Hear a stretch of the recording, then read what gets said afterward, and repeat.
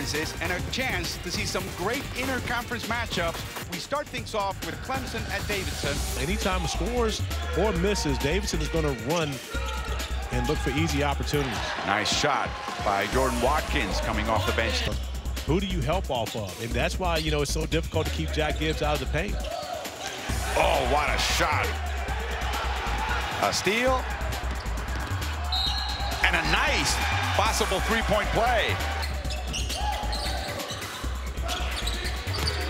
Grantham with a long-range shot. And add to that points off of turnovers tab for Clemson.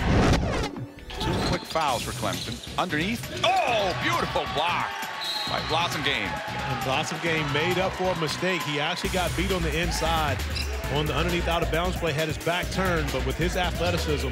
They lost 23 to Georgia last season. This season, it was a different story. The christening of this remodeled stadium as Holmes makes the three. Steph say that's not as though that's a secret.